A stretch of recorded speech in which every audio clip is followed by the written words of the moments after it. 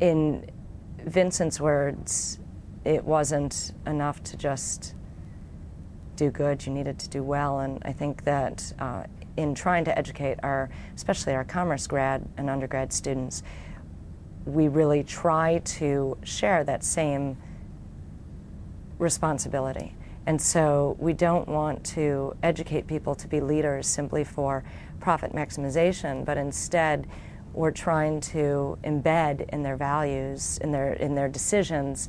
the value of their role in society and the impact that they have on society. Similarly, in our decisions at the university level, I think that I try to incorporate that same structure to our decisions so that when we decide whether or not to implement a new academic program or hire new faculty or expand a school, we're really looking at the impact that that decision is going to have on our larger DePaul community, not just the internal DePaul community.